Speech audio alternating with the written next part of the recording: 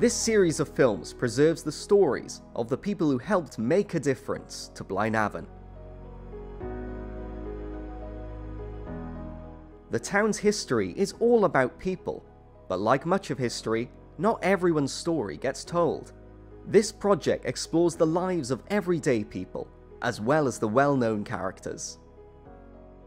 During the production, we have researched unique characters and learned how they helped create and improve Blaenavon. Our films are based in the Victorian period, despite Queen Victoria's lifetime being between 1837 and 1901. But in history, it covers 1820 to 1914. This period saw Blaenavon undergo huge changes, which greatly influenced the future. We hope that these films help others to discover more about the UNESCO World Heritage Site and town of Blaenavon.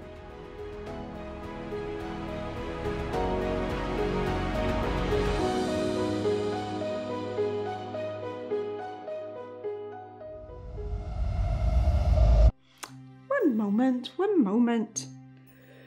And there. Sorry about that, but we must finish the paragraph, mustn't we? As a woman in the late 1800s, let's just say our opportunities can be a little limited, but we must persevere, ladies. Anyway, my name is Mildred Davis, and I was born right here in Blaenavon. In fact, number 74 Broad Street. Not a bad place to be brought up, really. And I helped my father, Henry Morgan Davis, with the family business as a chemist. Here we sell all different types of health beneficial medicines, such as lemon soap, chlorodyne and toiletries. Most medicines are herbal and are really good for everyone. Lots of workers had lung problems and injuries from the pits, so we were always very busy. My dad was born in 1849 in Cardigan and moved to Blaenavon in the 1870s. He was also the town's dentist. There were a few screams while he pulled the teeth, that's for sure. And I learned a lot about medicine, which was good really, as my poor father passed away in 1934. What a sad, sad loss. You wouldn't believe this, especially in my day, but luckily I got to take over the chemist, which was pretty unheard of during this time. Pretty rebellious, I must add. Now I can fulfill my dreams of becoming a businesswoman. I like to think I set an excellent example for women across Wales by being a leading lady in business. I hope in your day and age it's much different. Many of the townspeople were really grateful for what I provided. I have to say I was delighted when they created the NHS. So many more people could benefit from free prescriptions. So there you are, I helped in the chemist. My dad died, took over the chemist and became a strong, independent businesswoman. Oh, what became of this wonderful establishment? Maybe it will become like some sort of hub for young people. Who knows? Anyway, go away. I want to go back to reading my book in the chemist. I'm a busy lady, you know.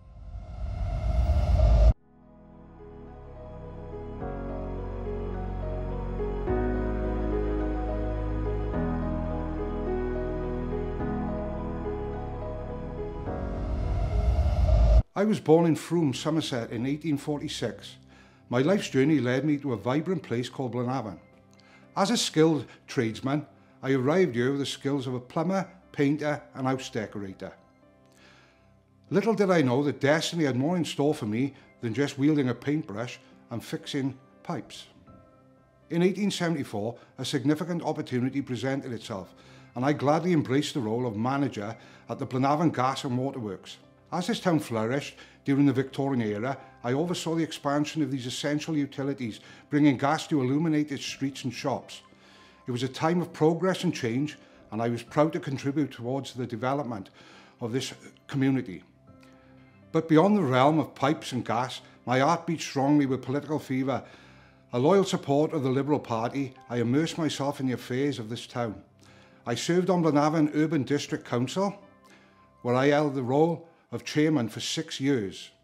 I sat as a magistrate at Blaenavon Court hearing cases affecting the town and the tradespeople, and I represented the town on the Abergavenny Board of Guardians, administrating poor relief to those who needed it. Reginald McKenna, the esteemed Liberal Member of Parliament for North Monmouthshire, found in me a staunch ally, and together we worked to bring progress and positive change. I was also known for my gift of public speaking, and on numerous occasions I stood before crowds at the Workmen's Hall, addressing them with passion and conviction. Never one to bow before the powerful and pompous, I stood tall and resolute, guided by my conviction. But alas, my mortal journey came to an end, and in 1911 I bid farewell to this world from my own Beechwood on Carmarthen Road. My wish as a ghost from the bygone days is for you to carry forth the values I held dear. Stand up for what you believe in, be true to yourselves, and be a beacon of light for your community. Engage in the affairs of this town, for you are the architects of its future.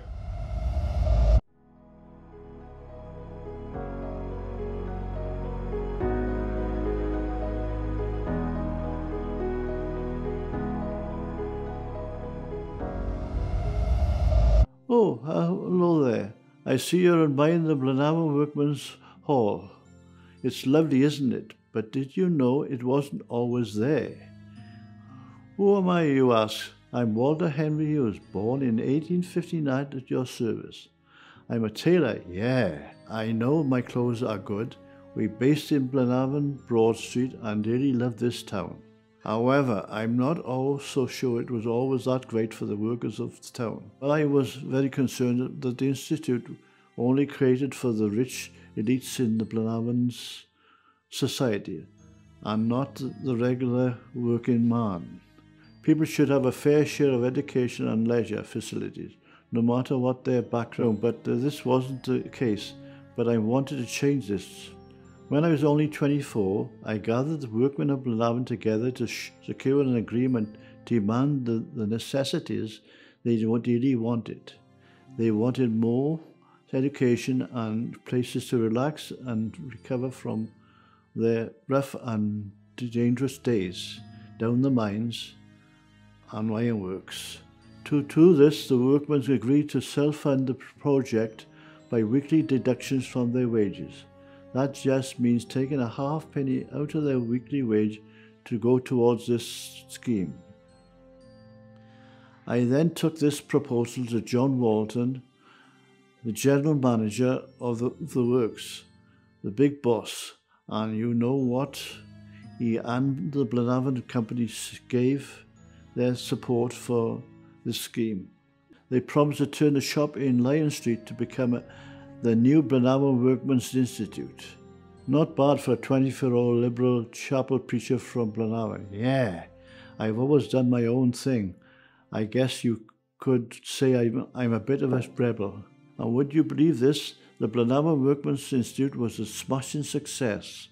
So much so that the institute was overflowing with people. It simply wasn't big enough, and was so overcrowded they had to expand. So in 1893-94, we got bigger and better with a new workmen's hall built right at the bottom of High Street. I can see it's still there. Wow! Over 100 years later, people are still enjoying the wonderful shows and entertainment there. Hopefully it's there for another 100 years to come. Anyway, I'd better get going. I got more clothes to make and more shows to see. Got to make sure they enjoy the show and the clothes. Goodbye.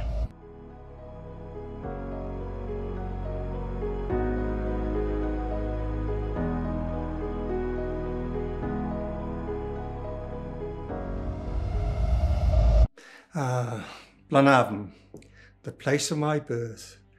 I'm guessing it looks a bit different now compared to when I was born in 1876. Guess I'm old now. I was born in what they called the working class. The Victorians liked social classes clearly defined. There are three classes: the working class, such as me, who worked in an industry, which wasn't a very pleasant place to work. The middle classes, like the works managers, and the upper class, like those who sit in the House of Lords. It was a hard life as a working man, very hard, with terrible working conditions underground, in the mines, and in the ironworks. People were hungry. It was a hard, tough life, with toxic gases and air going into my body every day. Disease was rampant, and lung disease was commonplace. My eyes were strained for days after coming out from the dark mines. I was 14 years of age when I went down the mine, not as old as some of my friends. What were you doing at 14 years of age? Not down the mine, I'm sure. I was a coal miner hewer and would loosen the coal from the bed. Tough work. By the time I reached 34, I was a colliery check weigher. I checked the weight of coal dug by the men underground. I was in charge of making sure the workers got their fair pay by the end of the week. I was a strong believer that working class people should be able to educate themselves, read and write at least. I was a trade unionist and became secretary of the Blaenavon district of the South Wales Miners' Federation. The trade union is an organisation that represents people that work in a particular industry, and in this case, the colliery. I then joined the Labour Party too. I thought it was very important to be a socialist. What's that, I hear you ask? Socialism is a political philosophy and movement that aims to make people equal and have equal wealth. Housing reform became a cause close to my heart. Living conditions weighed heavily on my soul. I fought private landlords like the Blaenavon Company, who were content to let people live in squalor. Council housing became my vision, a way to improve the lives and health of those who had suffered far too long. Terrible, terrible, terrible. Blaenavon's first council houses at Allgood Avenue were the result of my hard work. They were the first of many. I won a scholarship for Ruskin College, Oxford, and studied sociology and economics. I went on to become a civil servant and eventually became the Chief Conciliation Officer at the Ministry of Fuel and Power. I could now influence labour relations across the UK. As the years passed, my journey took me beyond the town's borders. The fact I started life as a miner to get an OBE proves that if you're passionate and you work hard, you can achieve anything.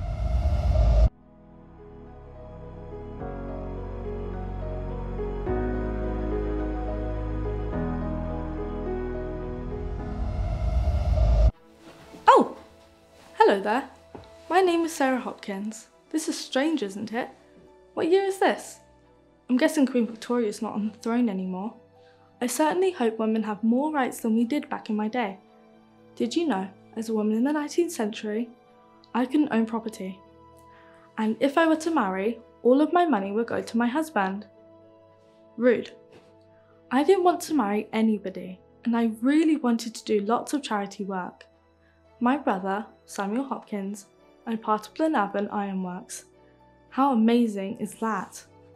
My brother was a good man, and our family tried to help the community the best we could.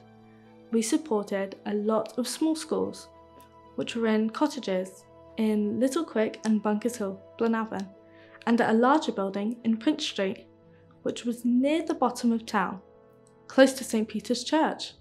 What a wonderful church that is. In fact, my brother built that church. It's magnificent. The church made use of iron and was incorporated into the church in many ways. What an amazing man he was. Unfortunately, my dear brother passed before he could fulfill his dream of making a school for the local children. He would have loved this place, so I, Sarah Hopkins, took up the cause. And how did I do this, I hear you ask? So, I pulled out my quill, I still like using my quill, and wrote a letter to the National Society for the Promotion of Religious Education. Because I want to build a school. And guess what? I helped his dream come true. Our wonderful local builders came in and helped build my school. And it opened on the 15th of April, 1816. Wait. That's over 200 years ago. Gosh, I've got wrinkles. Doesn't time fly? We had 120 young needy pupils, boys and girls, aged around 6 to 12. If you were there and you worked in our ironworks, you could have joined too. And guess what? It was one of the earliest schools built in Wales by an industrial employer. And it was free. We valued our workforce and wanted to give your children the opportunity to learn. It didn't matter if your parents worked in our mines, ironworks or brickworks, we wanted you there. I loved seeing the pupils of our school when I visited, and I encouraged good behaviour. I wasn't too keen on punishment, but they must behave. For those who did behave, I'd reward them with clothing and praise for all their hard work. In fact, I'm not supposed to have favourites, but Lewis Browning, who was in my school, won multiple prizes for his wonderful work, and I kind of liked him. Lewis went on to become one of Blaenavon's greatest historians. It's because of people like him that I'm able to tell you my story today. Anyway, I must dash. I'd better go down to the school for my surprise visit. Not bad for a woman in the Victorian age.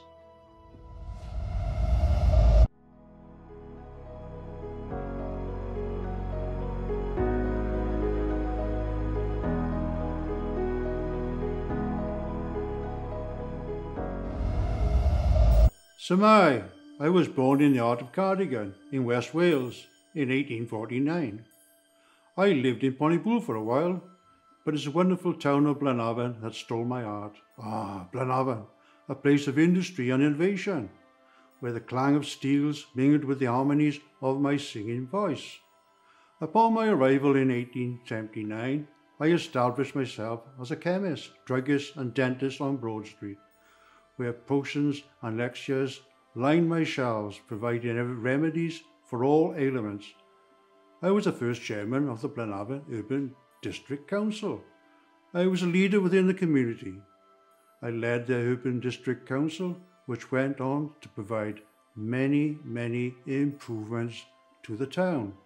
Among these, we made improvements to the sanitation, sewerage and refuse collection. Yeah, imagine a world without that. It also made it possible to build new housing, new roads, and generally improve the town. Being the first chairman of the Chamber of Trade in 1897, I was active in the town for many years, which held events such as the Eisteddfod. I performed in the first Christmas Eisteddfod in 1895. Yes, I was a very busy man.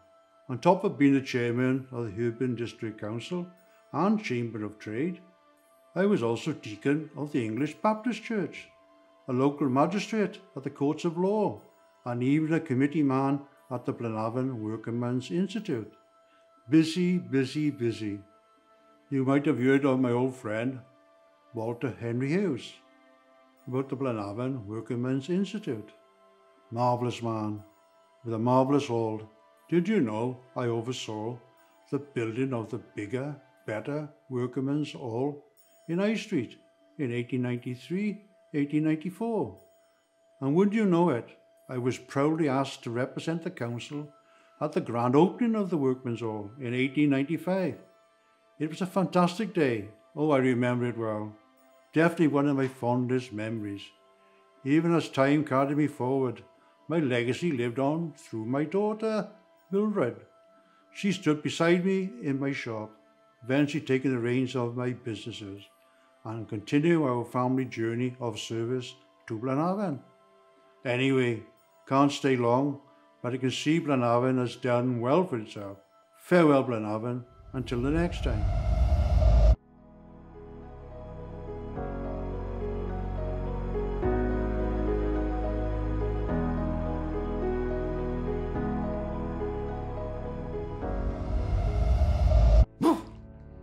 Roads! Have you seen how bad the roads are in the 1800s? if there's any at all. Okay, so I wasn't born in Blaenavon. I was born in Breconshire in 1809, give or take. When I was 21, I moved to Blaenavon when I became a draper. I used to sell textiles and fabrics. But when I came to Blaenavon, I couldn't believe the roads here were not fit for any vehicle. Yes, we have 5 chapels here, just 4 shops, and in fact, more public houses than shops, and very few cottages, which were southeast of the ironworks. I wanted to make Blaenavon a bigger and better place. I wanted to make it suitable for vehicles. Improvement, improvement, improvement. So, what could I do, I wondered. By 1840, Blaenavon welcomed its first regular covered market. Covered? Why covered? Have you seen the rain in Wales? And this is summer. Oh, by the way, it's in Market Street today, named after my covered market. Oh, it was well supplied with excellent local meat, vegetables, earthenware. I think it was the breaking away from the truck system. But I wasn't done yet.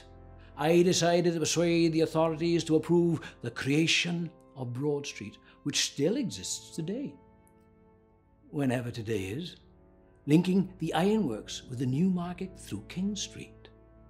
Anyway, within a few years, I also opened up the town's first brewery.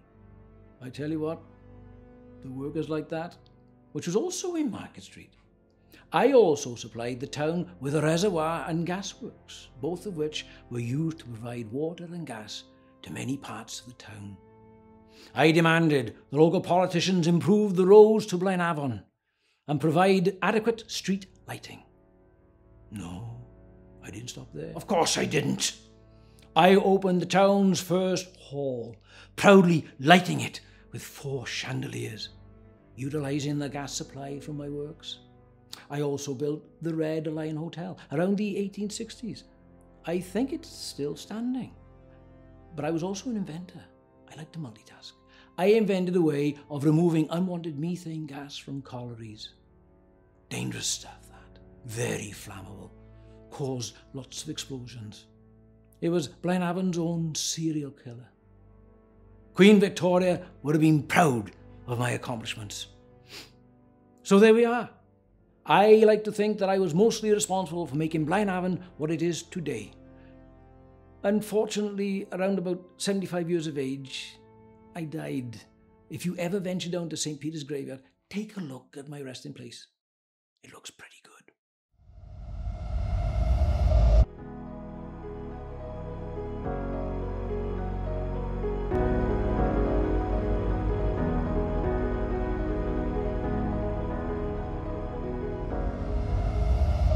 Hello, my name is David Watkins and I am 10 years old. This is my friend Evan Evans. We grew up together. Our families know each other well. Our fathers worked together in the ironworks. Gosh, that's hard work and really long hours. They only get Sundays off and we all go to chapel 3 times a day. Then we walk about town in our Sunday best. Sometimes I think I'm showing off a bit. As my father works in the ironworks, I can go to Miss Hopkins' school. I'm really lucky, as not all children can go to school. I didn't really like it at first, as we're only allowed to speak English. I found it hard learning a new language, but I get it by now. I'm learning reading, writing, and arithmetic. My mum and dad can't read or write very well.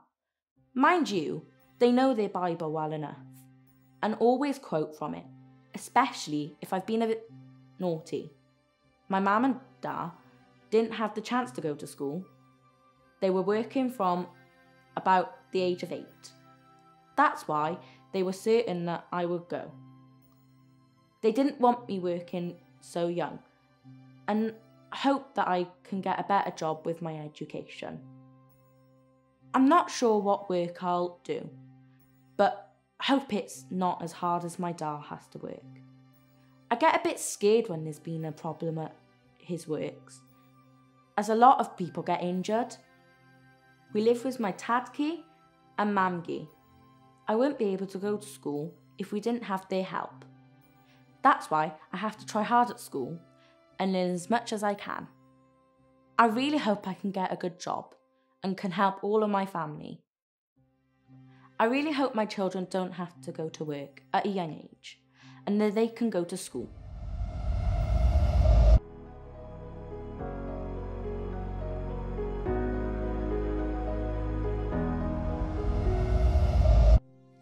Good morning. My mum says I should always greet people correctly, so good morning to you all. My name is Evan Evans. David is my best buddy. We used to play a lot together when we were younger, always running about the place, but that's changed a bit now as I have to work. David's really lucky he can go to school. I know he doesn't always like going and wanted to come to work with me when I started, but we both know deep down that school is better than having to go to work so young. This is me dressed up in my Sunday best. I've only got one good set of clothes and have to wear them to go to chapel. My mum would go mad if I got them dirty.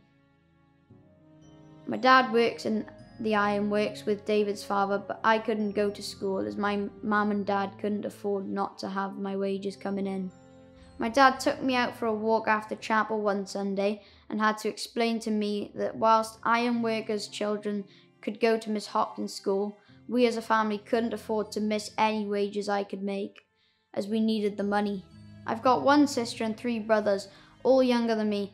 My dad explained that he started working when he was 9 years old, and I was needed to help with the family by working. It was what he had to do as a boy, and so did his father. So I guess it runs in our family now. My mum was upset when I started working, but she knew there was no other choice. I did feel proud going to work with my dad. I felt like a grown-up, but that wore off as the weeks became months and the work was so hard. It makes me feel a bit better thinking that my younger brothers and sister may be able to go to school when they get older. I am glad to see that the education system is a lot better for children now.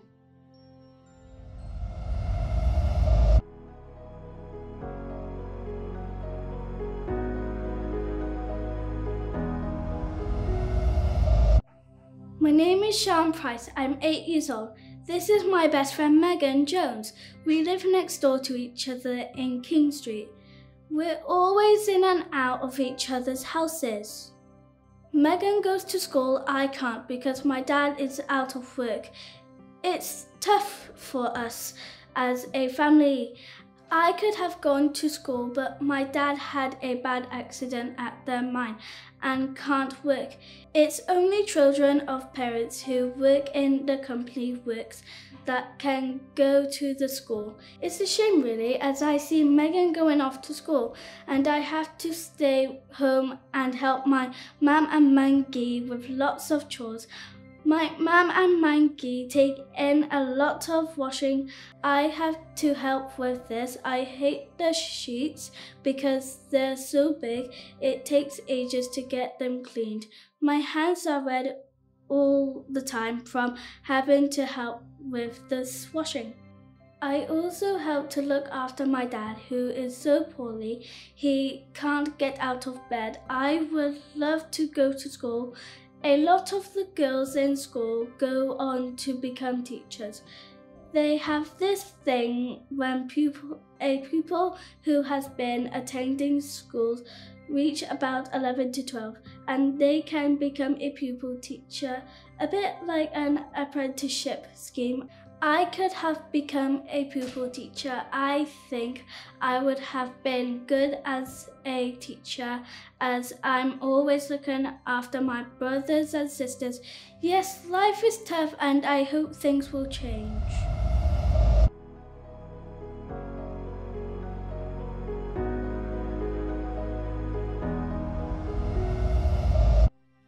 Hello, Shemai. My name is Megan Jones. I'm nearly 9 years old. I'm getting big now. I think you've just been hearing from my best friend Sean. I'm really lucky because I get to go to St. Peter's School. I love it there. I've been learning a lot. I can now read and write and do a bit of math. The reading really helps with the Bible studies, which we also have to do. They've been teaching us girls what they call domestic skills. It's all about how to sew and how to be a good housewife. I think they think we're all gonna get married. I don't mind getting married later on, but it would stop me from being a teacher. I love linen, and I'm hoping I can get to become a pupil teacher.